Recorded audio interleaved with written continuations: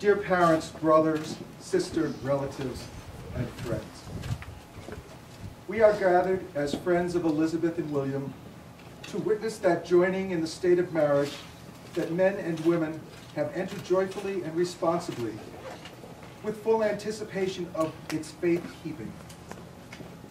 Before us, these two shall profess their love for each other, the blending of their lives, and their comradeship of mind and heart. Out of two separate beings, they shall create one life in which each, in his and her own way, shall become more complete because of the other. From joys and sorrows shared, they shall grow in love and loyalty. From any pain given and forgiven, they shall grow in mutual understanding. What we as friends now celebrate and the state makes legal, these two shall henceforth make real.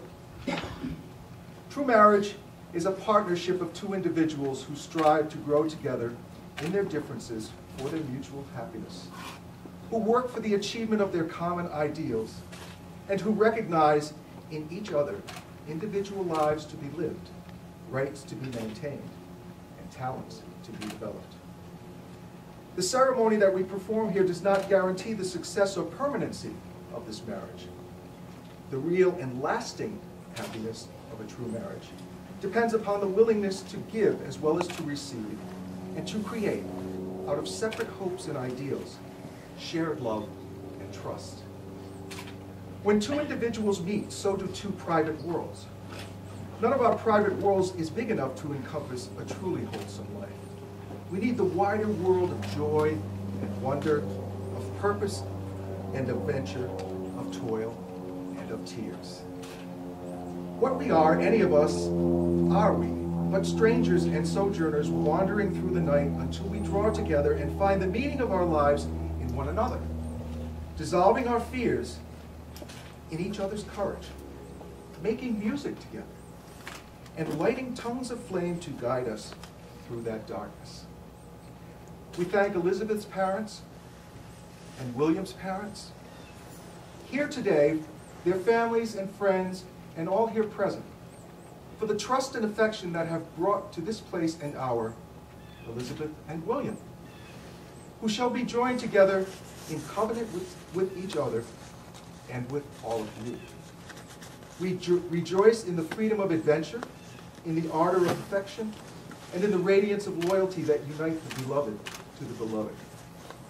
Ultimately, two people who love each other must ask themselves how much they hope for as their love grows and deepens, and how much risk they are willing to take.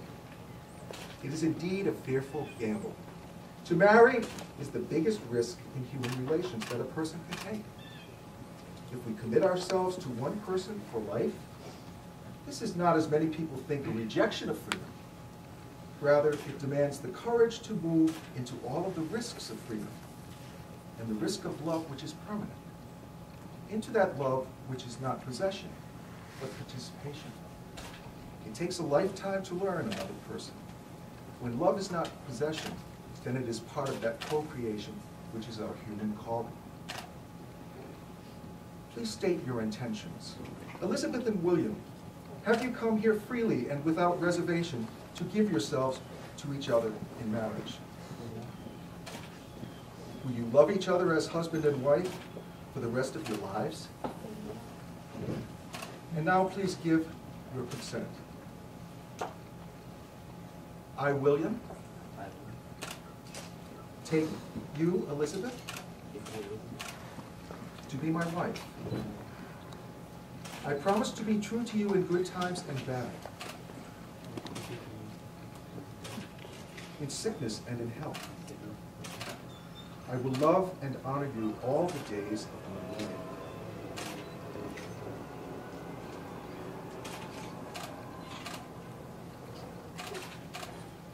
Elizabeth,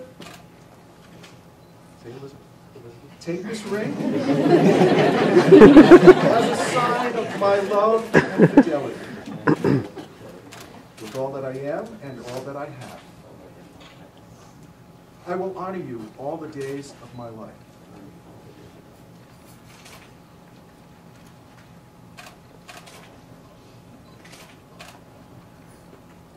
William, take this ring as a sign of my love and fidelity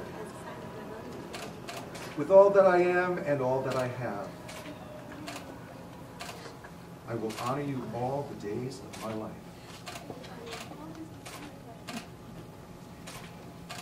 Inasmuch as Elizabeth and William have grown in knowledge and love of one another, because they have agreed in their desire to go forward in life together, seeking an ever richer, deepening relationship, because they have pledged themselves to meet sorrow and joy as one family, we rejoice to declare them as husband and wife. May the love that has brought you together continue to grow and enrich your lives, bringing peace and inspiration to each of you and to those who you know. May you meet with courage the problems which arise to challenge you, and may you meet with strength the troubles that may beset you.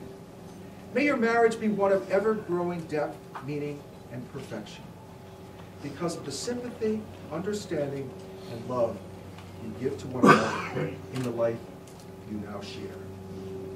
We charge each one present, family, friend, to do all in our power to aid, sustain, and encourage the union of love of this man and this woman. Let no one come between them or discourage two people who have pledged themselves one to the other as husband and wife. This marriage signals a new beginning and a restructuring of relationships. Let us recognize this change and foster it with all goodwill. May these two find happiness in their union. May they live faithfully together, performing the vow and covenant between them made. And may they ever remain in sympathy and understanding, that their years may be rich in the joys of life, and their days good and long upon the earth. Because you have set yourselves on this road and chosen to walk it together, you have made a marriage. You are married to each other, and we are here and truly glad to recognize you as husband and wife. With abiding confidence and affection, we send you forth upon your journey of life together, to laugh for joy, to suffer pain, to seek, to serve, and to find that pot of gold at the end of your rainbow. So be it.